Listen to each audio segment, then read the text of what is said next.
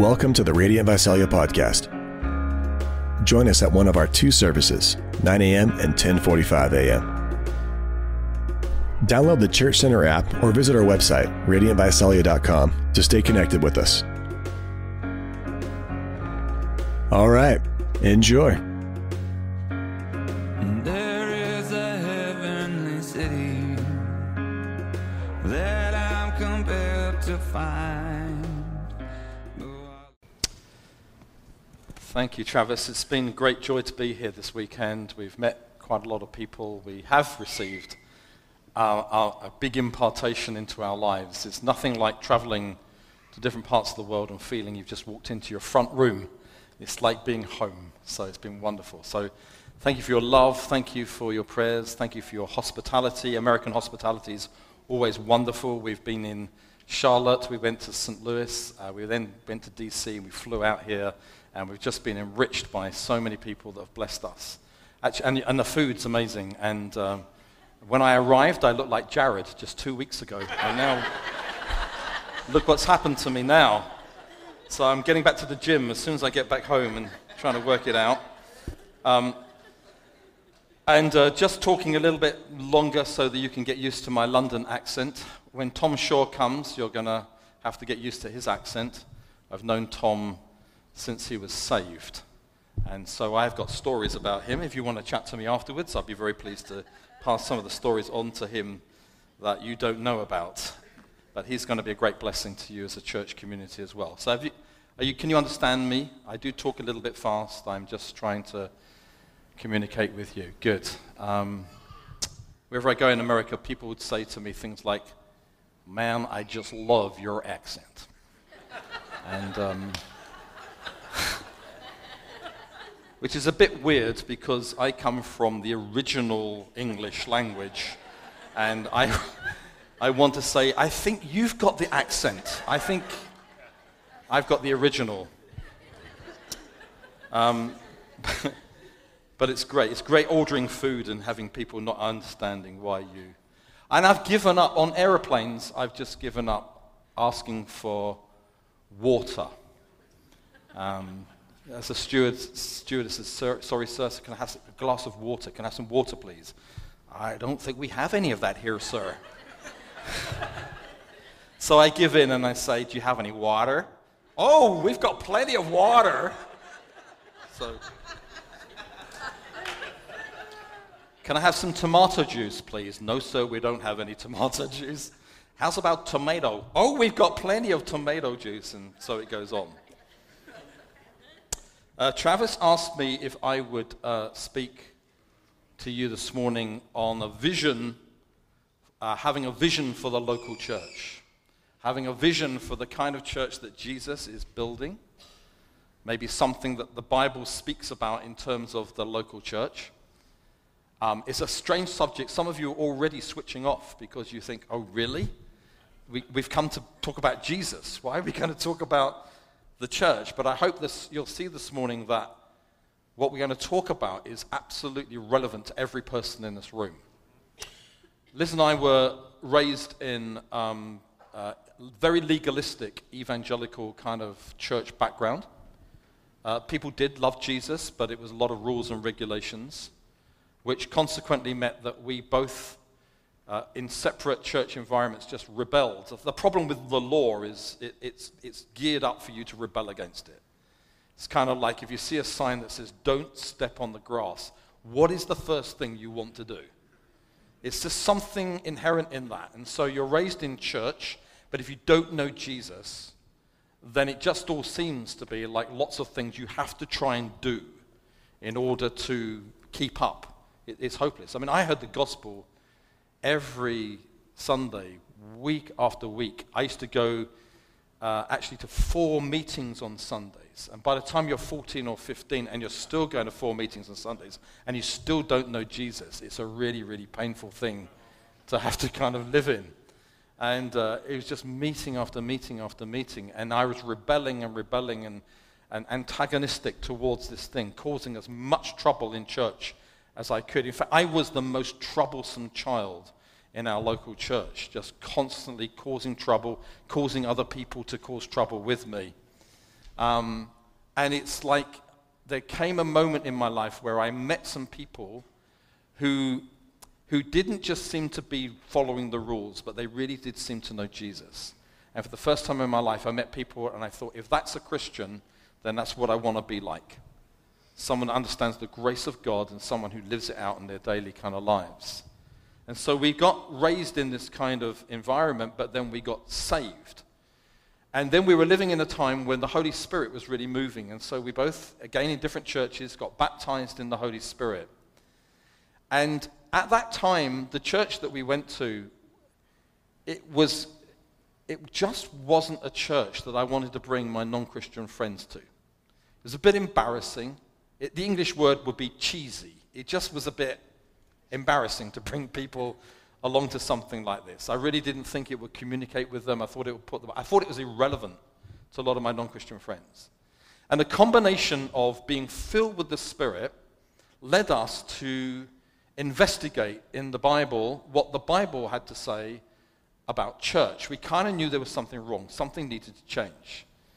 And through being filled with the Spirit and going to the Word, and it's an interesting thing, we do need to be churches that are filled with the Spirit and love the Word of God.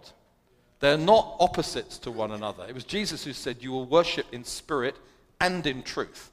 Those two things go together. They're friends in the Bible. And we need to be churches that are passionate about the Word of God. Everything we believe is in the Word of God. How we do church is in the Word of God. Everything.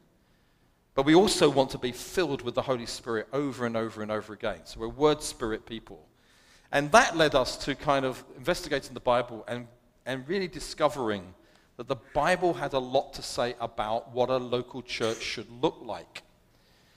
And it changed our whole view. And we set out on a journey, which we're still on 40 years later, which is to try and encourage people to have an expression of church life that is biblical. And the interesting thing about this word this morning, I could be preaching in Australia, I could be preaching in Central Africa, I could be preaching this down in Mexico or Canada. I could be preaching it on an island in the Pacific. The word is still the same. You have different cultures in different nations that you visit, and that means you have different expressions of what you have, but you have exactly the same values, and you have exactly the same model of church that we need to build on. So we got really passionate about church. We were already very passionate about Jesus. We were loving him through the word. We were being filled with his Holy Spirit. We just loved him so much. But we wanted to see a church emerge that we could love as well and be proud to be a part of. Because at the end of the day, you cannot be passionate about Jesus and not be passionate about his church. I don't know whether it's true here, but in London where I live, there's lots of people who know Jesus and they love him, but they're not interested in church. I mean, they might go occasionally, maybe once a month on a Sunday, but church is something that they kind of almost avoid. It's something they give a wide berth. They just don't. Maybe they've been hurt. Maybe they've had experiences of church that's put them off, but they really, really are not convinced that church is something that's good news. And also in my country, we have a lot of people I think are quite interested in Jesus. But when it comes to church, it's just a turn-off. They're just not interested in church at all. They don't want anything to do with this. And right in Scripture, you see this amazing story of Paul, who is then called Saul, who is on a journey to persecute Christians. He's on a journey to persecute the church. He hates Christians. He hates the church. And then some of you know this story. He's there, and there's this great light that shines, and he falls to the ground, and he hears a voice. And it's the voice of Jesus who says, Saul, Saul, why are you persecuting me? And if you read the passage, it's very strange because Saul says, I don't really even know who you are. I'm not persecuting you, I'm persecuting the church. So Jesus doesn't say to Paul, Paul, why are you persecuting the church? He says, why are you persecuting me? In other words, as far as Jesus is concerned, there is no difference between the church and himself. He puts the two things together. The church is his bride. He loves his bride. We should love Jesus, but we should also love his bride. Have you got that? It's kind of like Jesus, church, tomato, tomato. It's kind of, there's just no difference between the two things. So it's really, really sad when I'm surrounded by people who say, I love Jesus, but I can't stand his bride. I really don't like the one that he loves. And because Jesus loves the bride, he's saying, I'm so glad that you love me, but I really want you to love my people. I really want you to love my church. I want you to love the bride of Christ, my bride. And even with people around us who say, I love Jesus, and then they say, I'm not sure about the church, it's kind of a weird thing to say. It's like not a normal thing to say. And so for Liz and I, on this journey together, we just started to get more and more revelation about Jesus and his church. And this resulted in us feeling a sense of being ruined. I don't know if the word ruined means something to you, but ruined is where you get such a vision, nothing else will ever satisfy. You're ruined for something. It's like young leaders that I work with in church. I say to them, one of the first things you should ever learn as a leader is you can't do this on your own. You just cannot lead in your own strength. You're not even meant to. But the Holy Spirit has come to help you to lead the people of God. And the first thing you should do is be ruined in terms of, I can't do this. That's a great place to be in. Because when you can't do it, you know God will come and he'll do it through you. And when you've got a vision of certain things, you just get ruined. I got kind of ruined for this vision of local church. So I'm a nice pastoral guy, but I might never come back here again. And I've also noticed that the older I get, the less I care about what people think. So I am, and I'm English, so even there, you know, it's just nice and kind of me. But my prayer this morning is this: there'll be some of us sitting here today that will get a little bit more revelation of this vision of the church, and that some of us will get ruined. My prayer before the meeting today was, Lord, will you please ruin some Americans here this morning? I want some people in this church, in this Radiant Church, to get so affected by what God's word says about the local church, whatever your past experience, and that once again you'll come again and say, Jesus, I really do love you. And you're going to hear him saying, and will you love my people? Will you love my bride? Will you have a cause to live for and even worth dying for, which is for Jesus? But what he's really passionate is about us, his local church.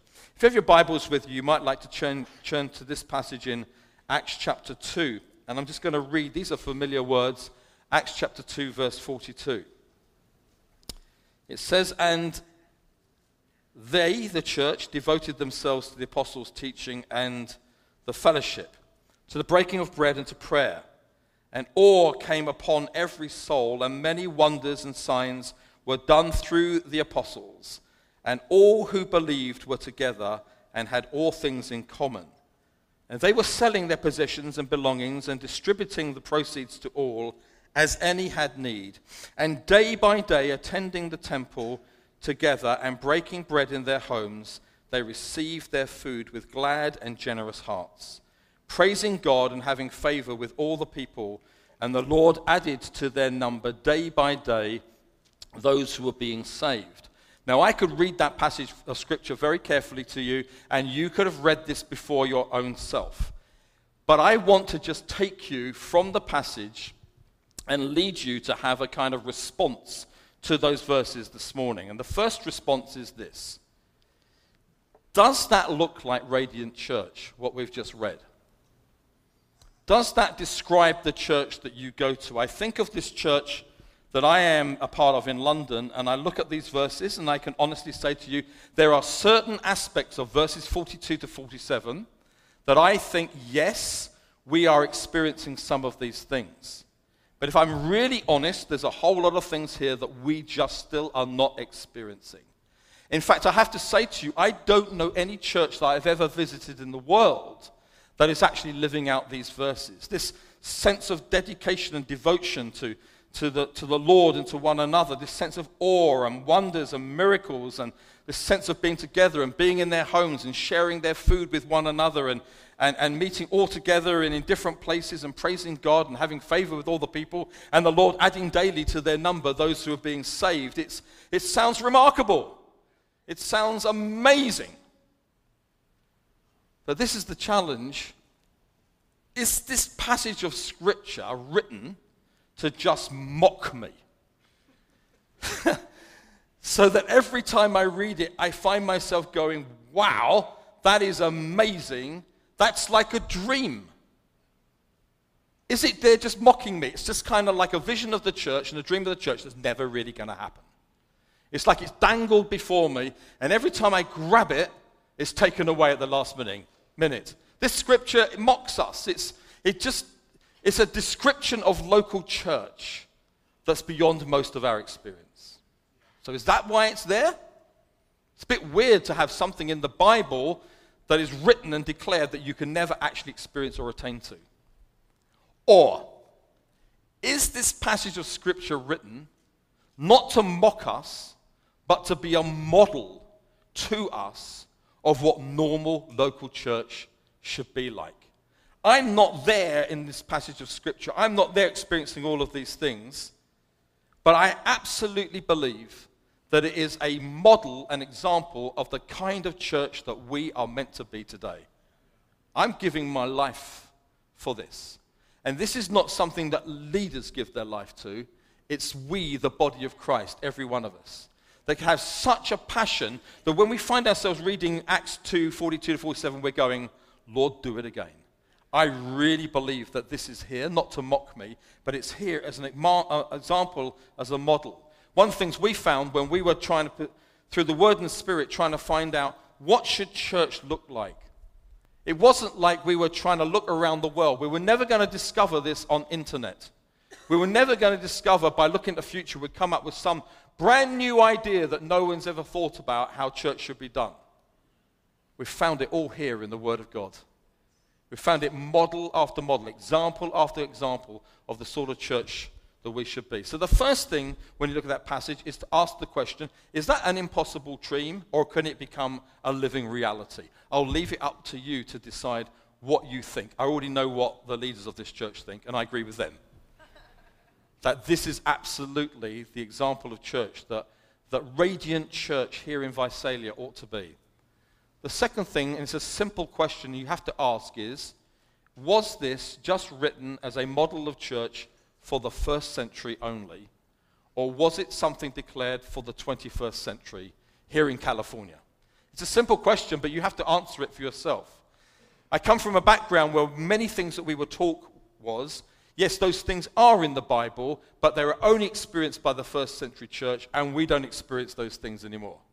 So I was taught very faithfully by people that spiritual gifts were only for the first century, and after that they disappeared. And I, being a young Christian, said, please can you show me a Bible verse where it says that?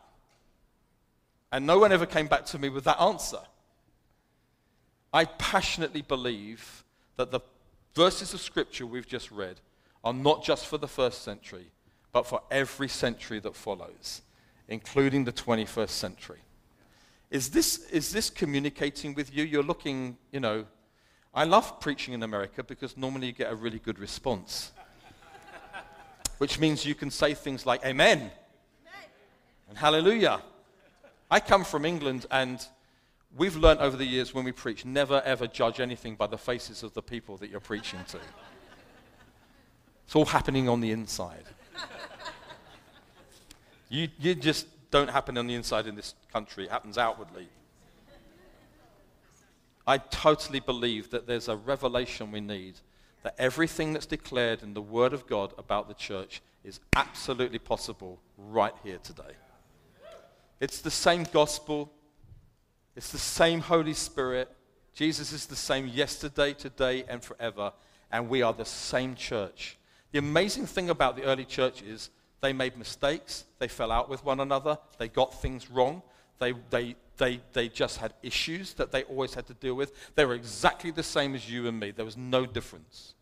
Maybe the only difference is this, that they passionately had been ruined, and they had this vision of a local church as we are describing. They were vibrant. They were robust. If you read through the whole of the rest of the book of Acts, you find again and again this dynamic company of people. They were not perfect, but they displayed the glorious church, the kind of church that Jesus is building and wants to build today. It's not just the Acts of the Apostles. All the way through the New Testament, you see model after model of what we're talking about this morning. This is not weird stuff. this is actually proclaimed stuff. So Ephesians, for example, in chapter 1, you have a picture of the church where Jesus is the head and we are the body, and he describes the church like this: the fullness of him who fills everything in every way. Wow! What a statement of the church. I thought church was just the building that I go to occasionally on a Sunday. No. The Bible says we are the fullness of him who fills everything in every way. You turn over to chapter 2, and it says in Ephesians 2:19, we were strangers and foreigners and aliens, but we've come together, and Jesus is building his church, and we are like a temple which will grow up and become the place of God's dwelling by his Spirit. The church is where God's presence is felt and is manifest amongst us. I'm trying to get you to view churches differently, some of you, as you view it already. I love Jesus, I pop along to a building, and I go home and I get on with my life. That is not the vision of the early church or Scripture. This is the place where God's presence dwells. We're not talking about four walls. We're talking about being a community in Visalia. Everywhere we go, we're the fullness of him who fills everything in every way. Everywhere we go, we are the dwelling place of God by his Spirit. You go to work tomorrow morning, you have no idea the impact you're making there without even opening your mouth. Why? Because Jesus, who said, I will never leave you or forsake you, has gone with you to work. Christianity is not a Sunday thing. It's 24/7, every day of the week. We see as we turn over into chapter 3, it says this in verse 10, through the church, the manifold wisdom of God is on display for all who see it. That's an amazing statement.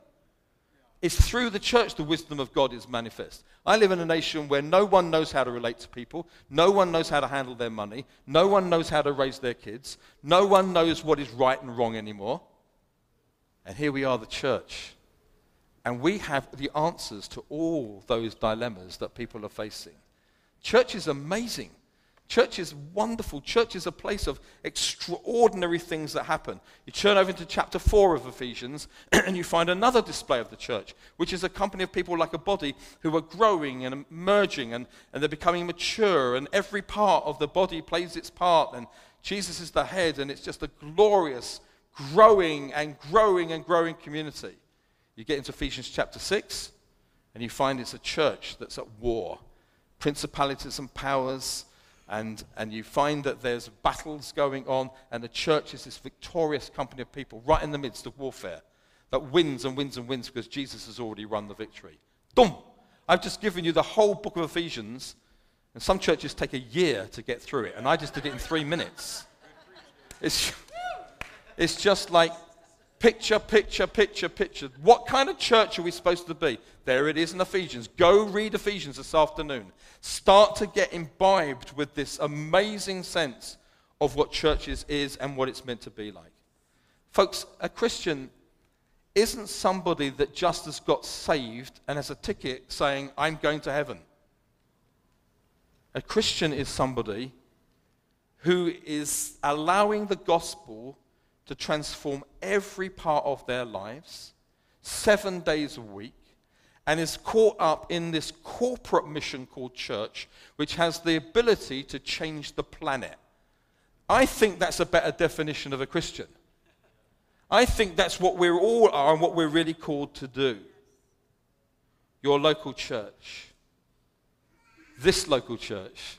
Now, some of you are going to miss this, so I'll say it carefully. Your local church, this local church, is the most exciting thing that's happening on planet Earth right now. It's all gone very quiet. Some of you are thinking, you have to be kidding. It's kind of like, this is church, and it's the most exciting thing on planet Earth. There's a scripture in the Old Testament about us, the people of God. It says, we shall be the joy of the whole earth. And sometimes I look at my people coming into the meetings on Sunday mornings, and I stand and look at them, and they come in like this. And I want to say to some people, behold, the joy of the whole earth is just gathering this morning.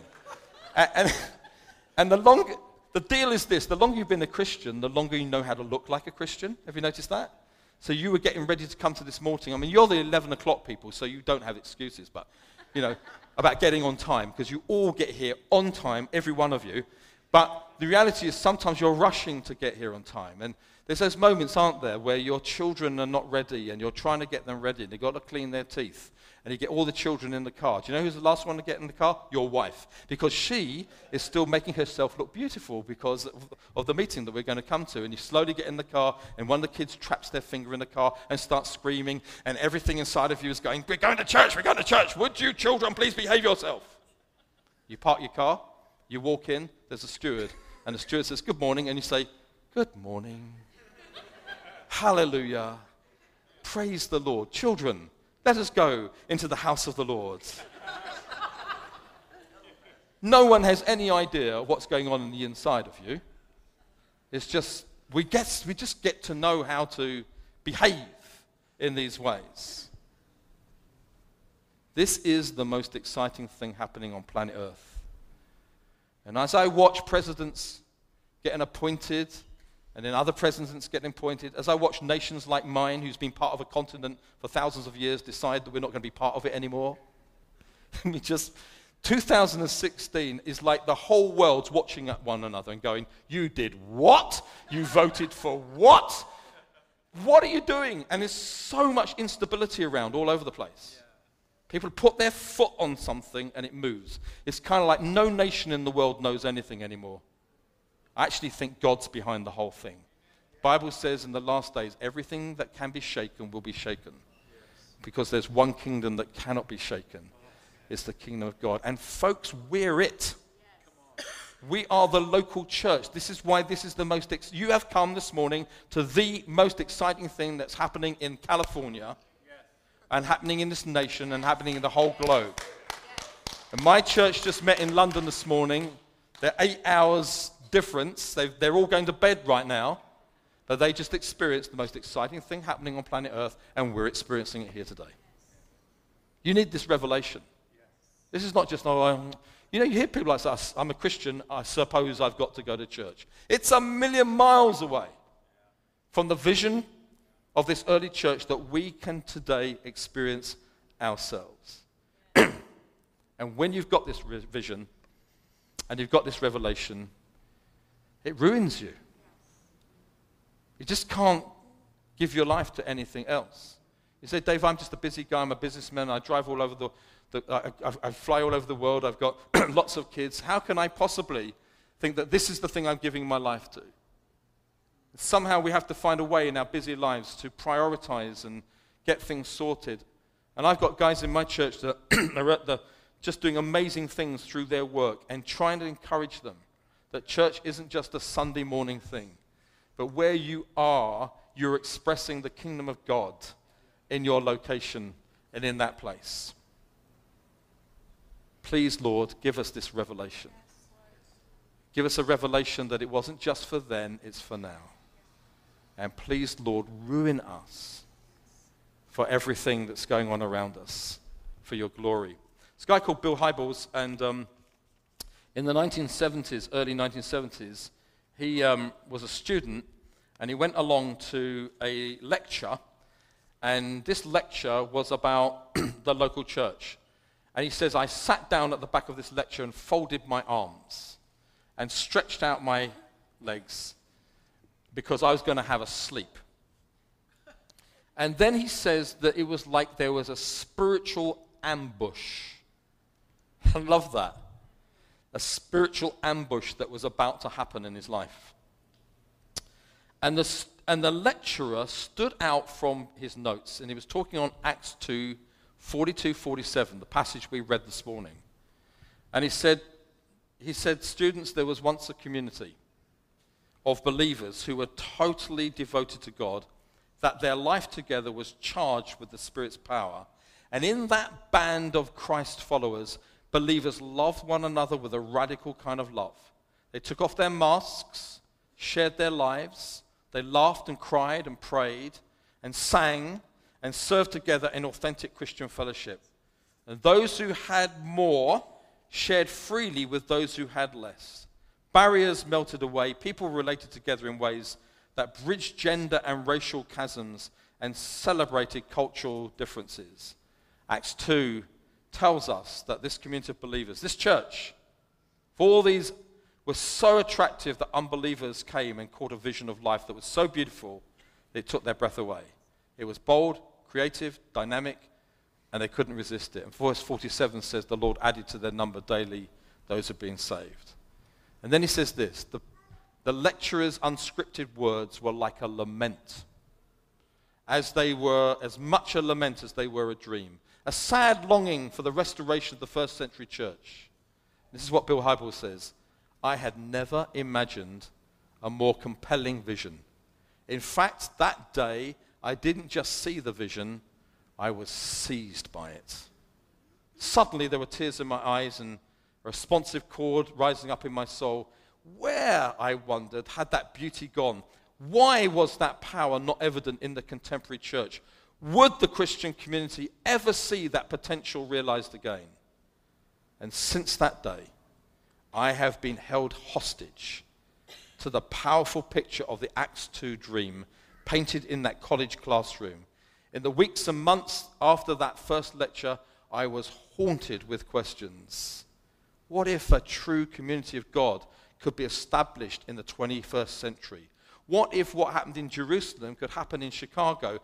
Such a movement of God would transform this world and usher people into the next. I was ruined, utterly captured by a single vision of the potential beauty of the church. In 1975, that led me and my colleagues to start a church. And now, almost 40 years later, that vision still rivets my attention, sparks my passion, and calls forth the best effort that I can give. People all over the world are ruined.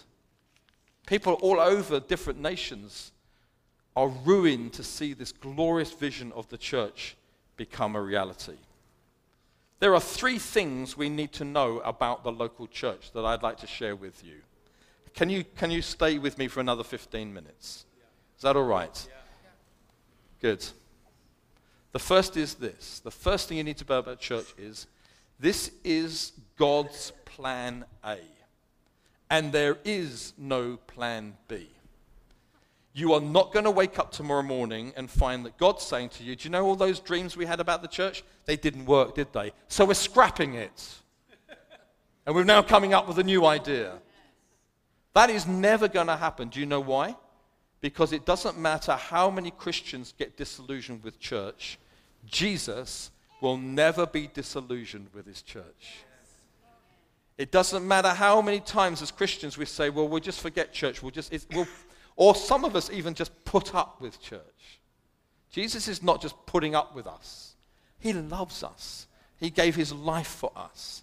He thinks that through us, the world can come to know Jesus. He thinks that we are God's instrument. He is not going to have plan B. He doesn't regret a single promise he ever made about us as his people.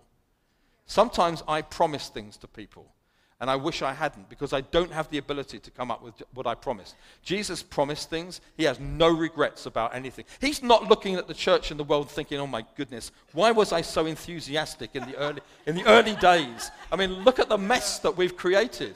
He's not even thinking like that. Sometimes when I'm preaching, I say things that I know I shouldn't be saying. I can see my wife going, don't go there. But it's too late. My words have already gone out.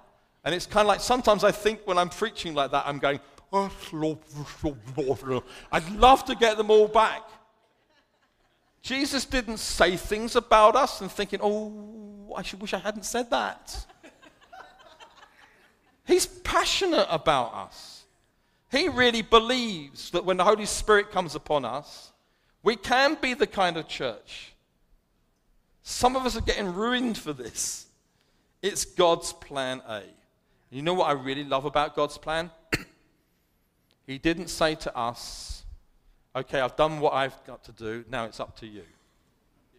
All the best. Good luck. Maybe we'll see you at the end. Do you know what he did? He said, this is what I'd love you to be, and I'm going to come. And I'm going to be with you because I'm alive, and I won't leave you as orphans. Not only that, he says, actually, none of you are going to build this thing. I am going to build it. This is not going to be built by your elders. I will I will manifest my shepherding heart through elders. But God doesn't need elders to do. He doesn't need anybody or anything. He has just chosen that this is the way that he will manifest his love and his mercy. But the reality is, Jesus is quite capable of doing everything on his own. He is the one who's building his church, and he's here. The Bible says he died and dealt with our sin. He rose from the dead and dealt with the problem of death. And it doesn't end there. It then says, and he ascended and sat down at the right hand of God on high. And some of us need to grasp what this means. Sitting down means everything that I've come to do for you has been accomplished. Every time I look up and I see that Jesus has sat down at the right hand of the Father, it reminds me that everything that's needed for the church to be a glorious church, he has already accomplished. And he's the name above every name. He is far above all principalities and powers. And here's the amazing news. No one else is ever going to sit on that seat. There's only one seat reserved for one person. The Bible says Jesus did not grasp equality with God, but emptied himself. Therefore, God has raised him. And God has raised him to sit down at the right hand of the Father on high. Everything that's ever been promised about the church is going to come to pass for one simple reason. Jesus promised it, and he sat down. The outcome of every battle has already been won. The outcome of every problem, difficulty, trial, he has already won the victory over everything. We're not trying to make church work. He has sat down. The reality is it's going to work because Jesus is building his church. There's two ways to sit. One is passive and one is active. And sometimes we think Jesus sat down at the right hand of the Father means Jesus kind of crawls into heaven exhausted. Please, can someone give me a seat? And he sits down. Oh, it is finished. Everything has been accomplished.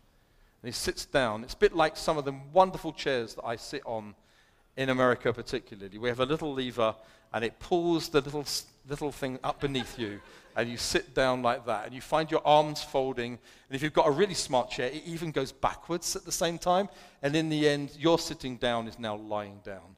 You're not caring about anybody else. This is saying to everybody that comes into the room, do not disturb me. I am passive. Sometimes when you're preaching from the pulpit, you see people like that. Did you know that every time Travis preaches, he can see every single person that's here? And sometimes you're kind of like, oh. When Jesus sat down, he sat down actively. It's kind of like he sat down and he's watching. And he's leaning into us. We have this athlete called Mo Farah.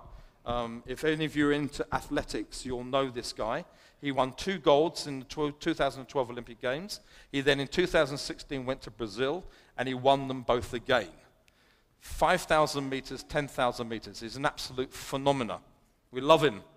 And I remember at the 2012 Olympic Games, watching him come around the final bend of the 5,000 meters. I mean, how do people run 5,000 meters and run the last lap twice as fast as all the other laps? I just don't understand it. And round the corner he comes, but he's got 2 or 3 people with him, and I'm going, I'd love you to win the gold. I'd love you to win the gold, but I'm not so sure that you can. And then these guys get closer to him, and then he pulls away. And when he pulls away, I think, Mo, you can do it. I've now become a personal friend of Mo, and I'm shouting at him. I'm saying, Mo, go, go, go, win the gold, win the gold. And I'm not passive. I'm not eating popcorn thinking, oh, I hope you make it. I am shouting at the screen, get over that line. Then you kind of realize when you're shouting that the whole of the United Kingdom is screaming at the television set, yearning that he should reach he should win the gold.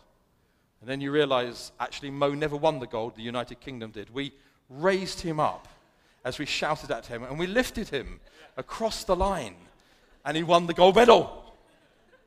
We were not passive. Jesus is looking at us as his church. He sat down. Do you know what the Bible says? He ever lives to intercede. He's here. He's going, church, come on. Keep going. Don't give up. When people start to say things and Christians hurt you and you get upset and your leadership leads you down, keep going. Come on, come on.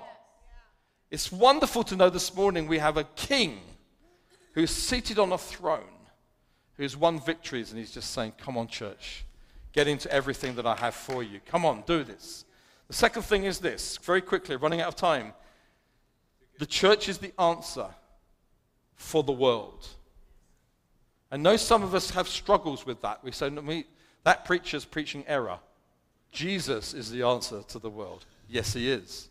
The gospel is the answer to the world. Yes, that's true. But you have to understand, in the economy of God, he has demonstrated the gospel and his own life through the local church. This is why we need to plant churches all over the world. Churches that are the kind of churches that Jesus is building. Not the kind of churches where leaders no longer believe the Bible and think they can do it without the Holy Spirit. But churches where people are passionate about the Word of God and passionate about the Spirit and the grace of God and love the sense of impacting our communities. And when we're in a church community that's like that, we understand that the gospel, which is proclaimed, also needs to be demonstrated. I cannot stand here this morning and preach to you that God is love unless there's a demonstration of that love that we display to one another. It doesn't mean anything. It's just the word. What did the preacher preach on the speech this morning? He preached that God is a God of love. But if you're not a Christian, it's not impressive.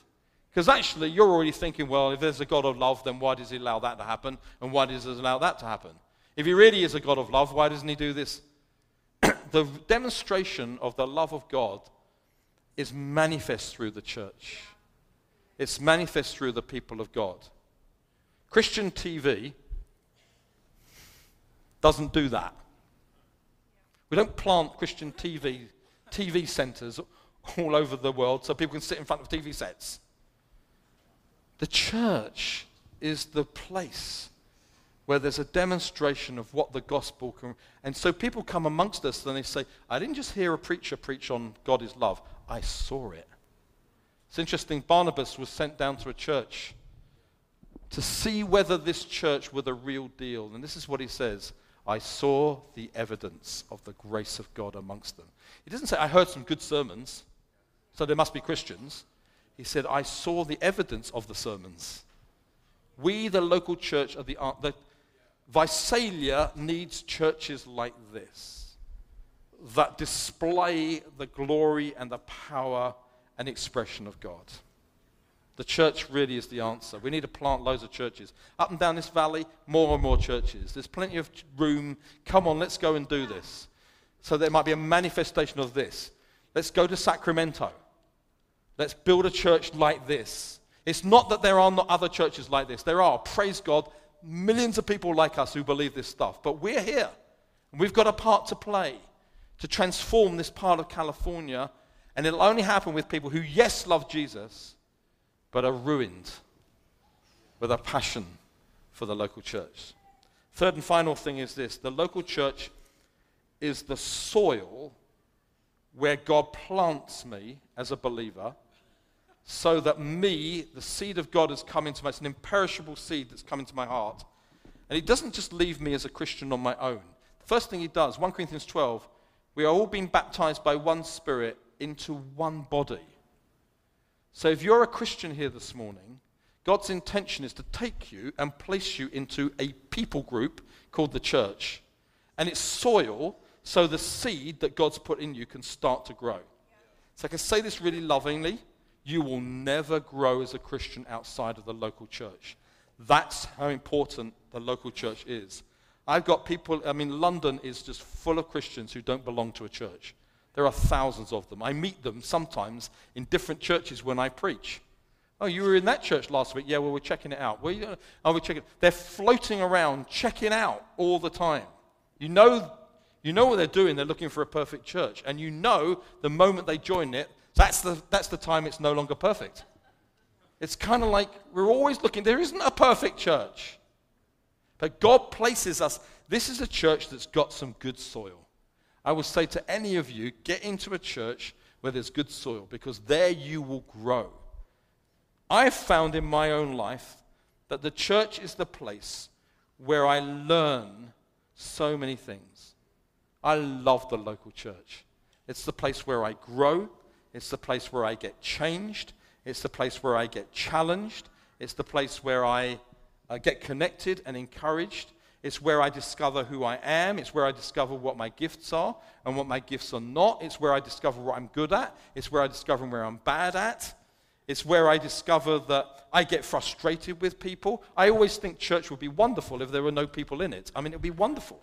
But I find that when I become a Christian, I'm stuck with a whole load of people that I wouldn't spend any of my time with normally. Why is that? Because it's all part of me growing up. I hang out with people I don't naturally want to hang out with. Some of you sit in your small groups and you look around sometimes and you think everybody in this group is really weird. I mean, they're just so different to me. There's nothing we've got in common, naturally speaking. Do you know what? They're all sitting there looking at you and they're thinking exactly the same thing. Christians are weird. They're strange people to hang out with. They kind of irritate you and they upset you and they say things. And it's all with you don't understand. Some people say, I've left that church. Why? Because someone hurt me. You just missed the whole point. Yeah. Stay, get over your hurt, learn some things, and get changed.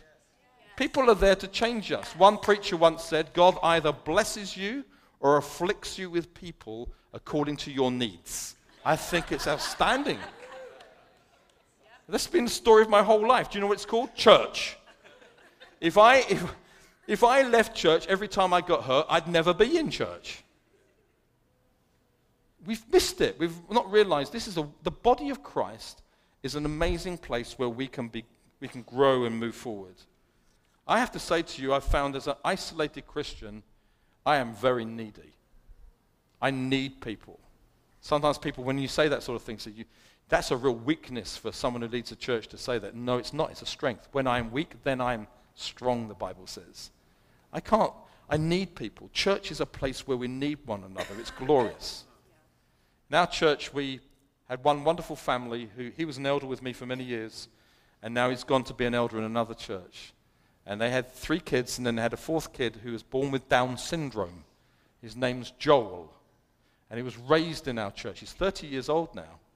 He was raised in our church. And I don't know what happened, but he and I became best buddies. I loved Joel. I still do.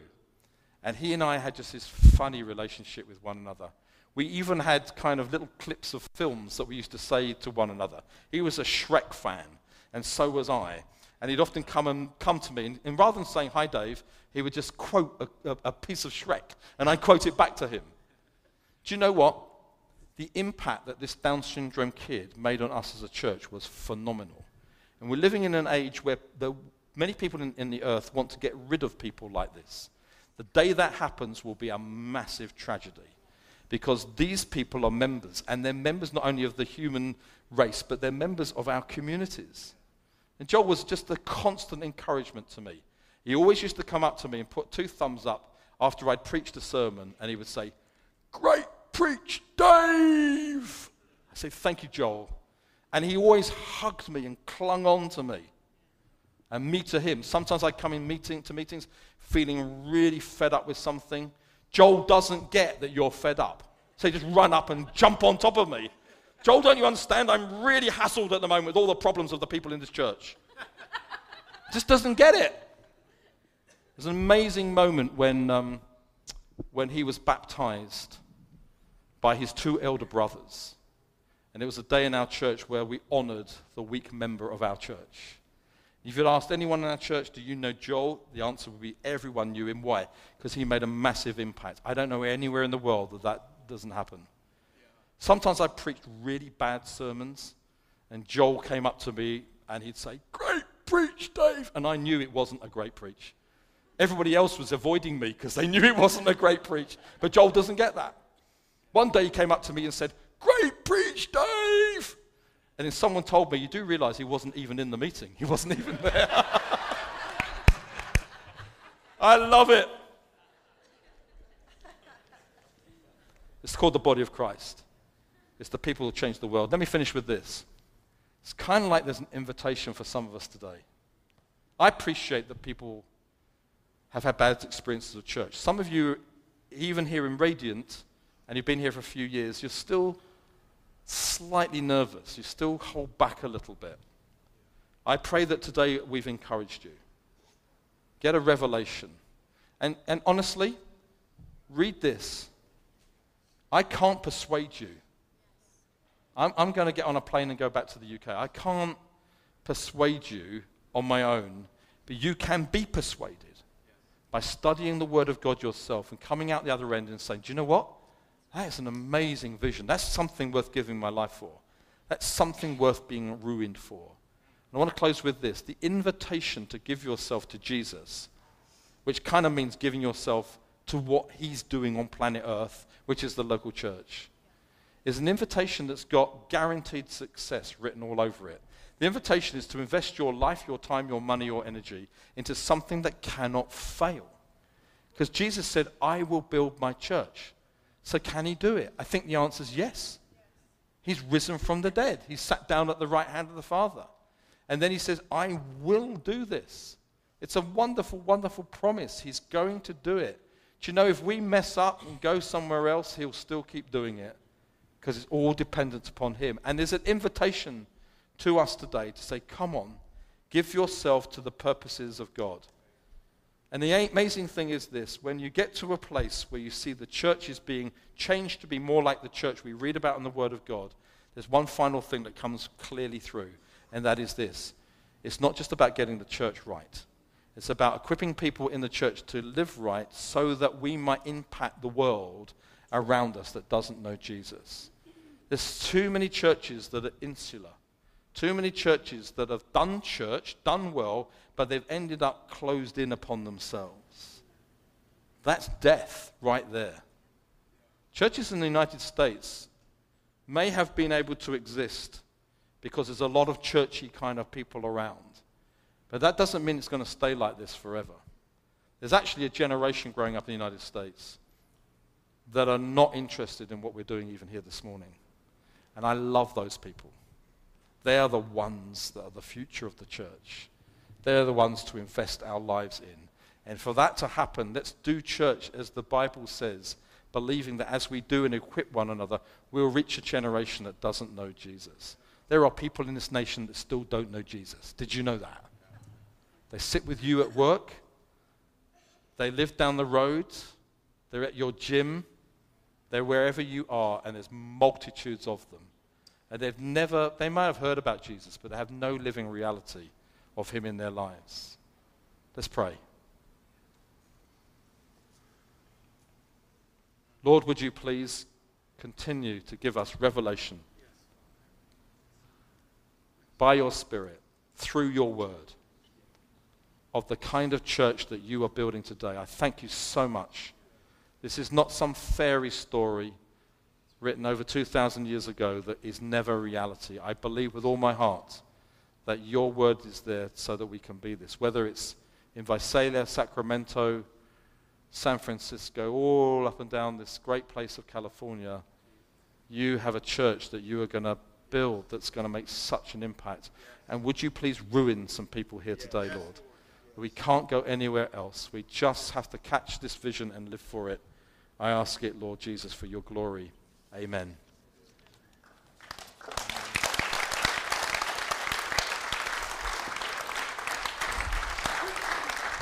Thanks, Dave. Some of you shared Dave's passion, and some of you have at one point in your life shared Dave's passion, but you've been disappointed. And passionate people who get disappointed get cynical. Yep. And Danny gave a word just about coming in here and finding protection. And I know that your hurts are valid. But I also know that we hold on to our hurts to protect ourselves. We don't want to become vulnerable again. We don't want to put our hearts out there again. So we actually hold our hurts. Instead of releasing those, instead of forgiving, we hold on to those things to protect ourselves. And if you remember what Danny shared, there is an invitation. You don't have to protect yourself because it's just not going well, is it? Avoiding pain, avoiding hurt. Anybody doing a good job of that? I try hard and usually fail. It's a bit like avoiding gravity. The invitation is not to hold on to your hurt and to protect your heart. Can I show you a picture? This is a caricature. You can have this done at the Tulare County Fair in September, or you can go to Magic Mountain and they'll draw you. And what they do is they exaggerate your features. So your nose, your ears, your teeth, they blow it out of proportion. And many times when I'm harboring or we're harboring hurt, we exaggerate things. We focus on certain things. We blow things out of proportion. And I feel like there's an invitation for us this morning to come away from our hurt, to move out of what we've held on to protect our hearts and to trust Jesus again. Jesus encountered a man who was crippled and asked him a question. The question is, do you want to be healed? And the man launched into his story, a story he had told many times about why he's in the position he's in and why he's not been healed. Jesus asked him a question, and he told a story. And I feel this morning like there's just a real clear invitation for us, a real clear question. Don't be caught telling the same story and holding on to your hurts to protect your heart. I have that same opportunity. Mark's had that same opportunity. He's been fired from churches. I left his church. He was hurt not just by the church, but by me. Dave also lost his job at a church. Dave could tell you horror stories about the church. But don't be caught exaggerating things, focusing on features, blowing them out of proportion. If you're going to blame the church, then blame it properly. Blame it properly. Blame it not just for the bad, but for the good. When you think about that pastor who let you down, the only reason he was able to let you down is because you loved him and he loved you and he poured his life into you. And I feel like there's something we're to do to end, which is just to bless the church. Yeah. There's so much complaining about the church. I've had it. We started a church because it was, we found it so much easier just to complain about the church. And I feel like, would you join me in standing? Many of you have been hurt by the church. You've come from another church. But I feel like either out loud or in your heart, actually, I feel like it'd be important to move your mouth. I feel like we're supposed to bless. We're supposed to bless those churches that we were a part of, those people that hurt us. Would you bless those? Bless those. And maybe even enemies that you have, that you would bless them with your mouth.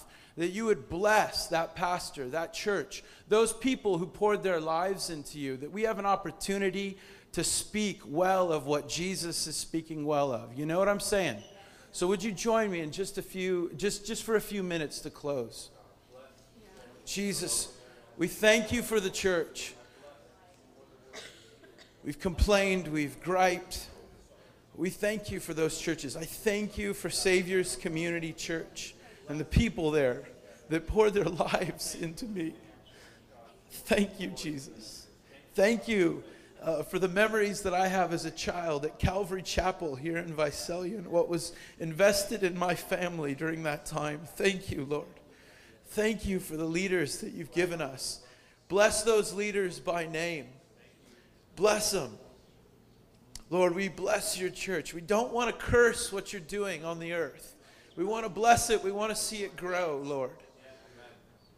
We want to walk out of our hurts and into this vision of a glorious church with a glorious end, an eternal community that just can't be stopped, a kingdom that's advancing. We bless other churches around town. Lord, we don't have the corner on the market. We're so young. We know so little, but we bless the other churches. I bless Grace Community Church. Bless them, Lord. Would you walk from here and instead of telling your stories, would you bless and blame them, not just for the bad that's gone on, but also for the good that's been invested in your life? I'll see you guys next week.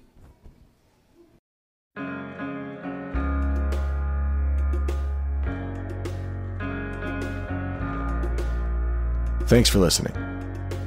We want to be a resource for you as you walk with Jesus. So please connect with us at radiantvisalia.com.